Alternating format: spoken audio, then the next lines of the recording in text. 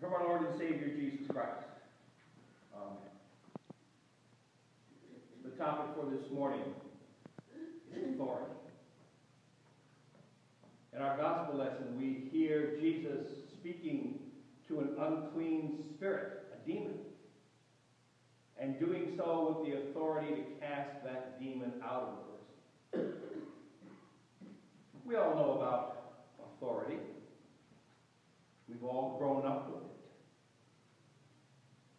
Perhaps your mother said one of the following things to you. I could plant potatoes in those ears. I'm not your maid.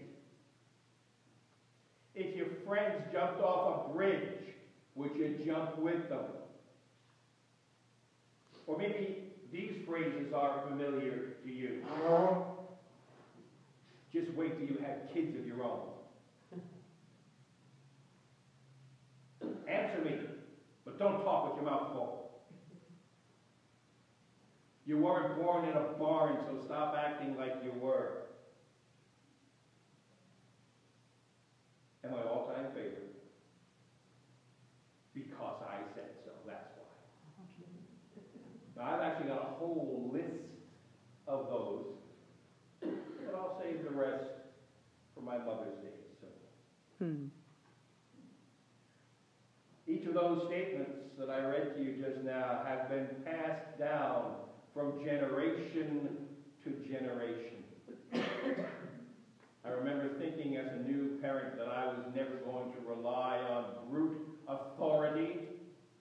I would persuade my child the inappropriateness of his 2-year-old behavior. He would understand and modify that behavior appropriately.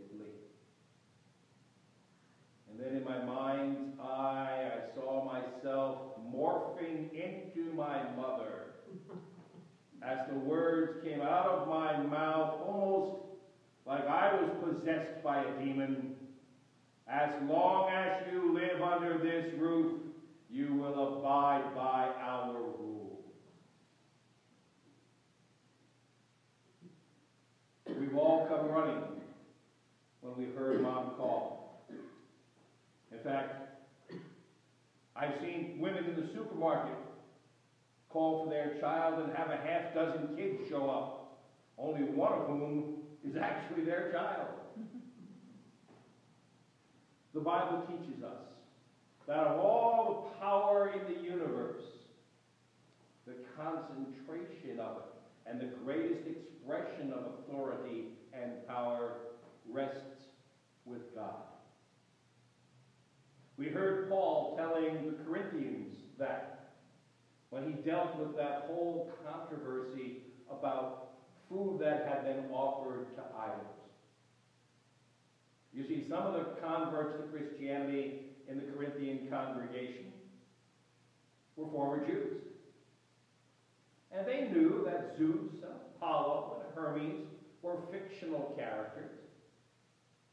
But some of the Christians in the Corinthian congregation were former worshippers of those Greek gods. They believed them to be real. And so when they saw the Jewish Christians shopping in the market and purchasing discount meat, discounted because it had been offered to a god in a Greek temple earlier in the day, they were offended.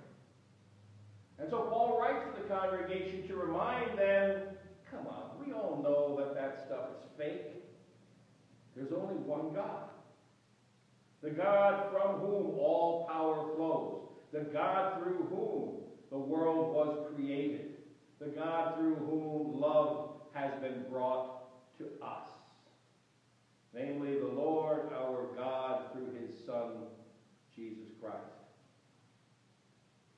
And now we have Jesus in our gospel lesson. He's in Capernaum, one of his favorite places to visit. And as was his custom, he goes to the synagogue on the Sabbath day, and there he is presented with a man who has a demon. Now, theologians have debated forever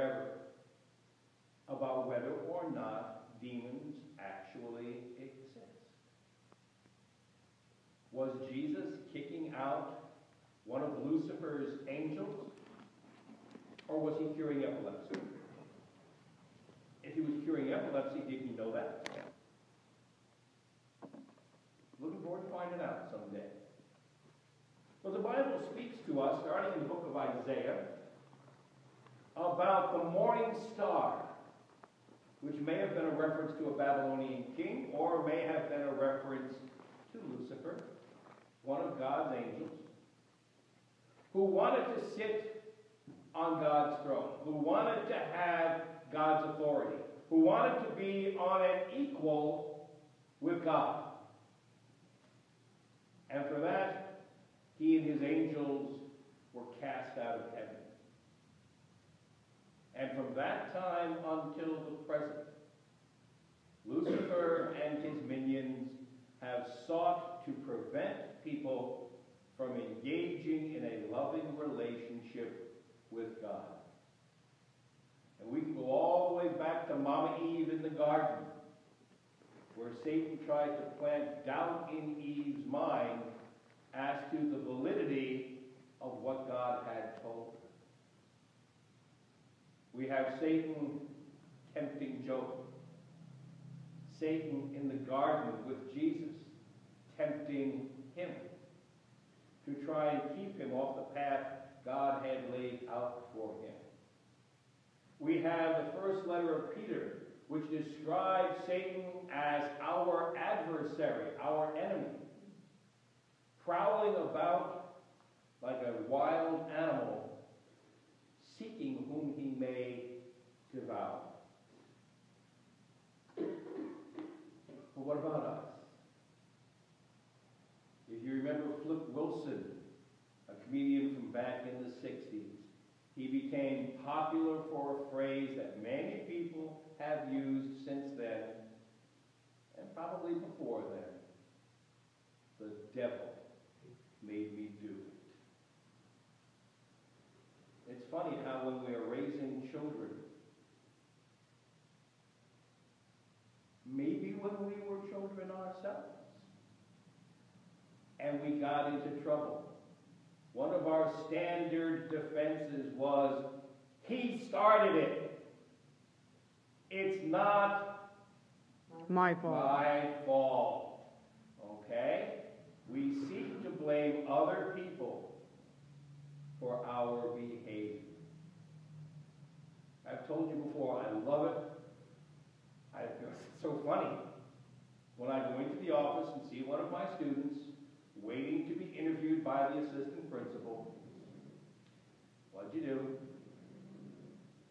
Go fight. You were too smart to do that. Why'd you get into a fight? He was mad dogging me. Okay, mad dogging, in case you don't know, means giving him a dirty look. Wait a minute. You got into a fight, and you're going to get suspended because you didn't like the way somebody was looking at you? Why didn't you just turn around? Then you wouldn't be looking at him anymore. Then you wouldn't see what face he's making. And besides, if his mother sees him scowling at you, she'll probably say to him, if you keep your face like that, it'll freeze that way.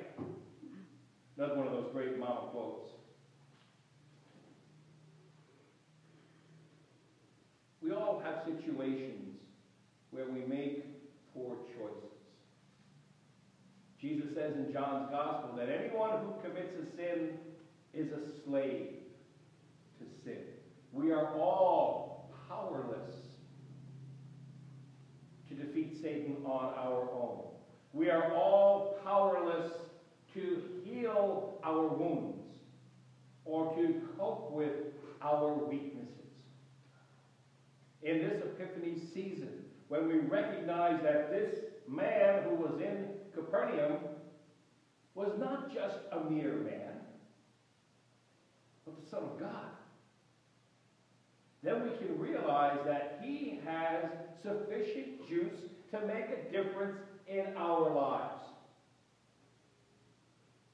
If on occasion any of you have ever had a nice thing to say to me as you're leaving the church on Sunday morning, like, good sermon, Pastor, You know what my response is? Praise God. It's not me. Knowledge puffs up. You get a fat head. Love builds up. If I'm sharing any message with you on a Sunday morning, it's a message of love. And I'm sharing it with you because God has already shared it with me. Look at Jesus in our text. Even before he casts out the demon, the people are impressed with the authority with which Jesus preaches. This guy knows what he's talking about. Not like our pastor. I love that line. This guy preaches with authority, not like our scribes. In other words, our pastor's a lot of blah. Jesus is speaking the word. In fact, within some groups, that's exactly the response. If you hear something really good, and you really agree with it, there are those who will respond, word. Whenever they do that to me, word, I always go, which one? No, word. Yeah, I heard you. Which word? No, we like what you said. Oh, okay. See, in my community, we just say, I like what you said. Yes, I speak with authority. Yes, I speak with power. Because the word that I preach is not my own. John chapter 1. In the beginning was the Word. And the Word was with God, and the Word was God. All things came to be through him, and without him was not anything made that was made. He is the light shining in the darkness. May the peace of God, which passes all understanding, keep your hearts and minds through faith in Christ Jesus. Amen. We worship God with our hearts.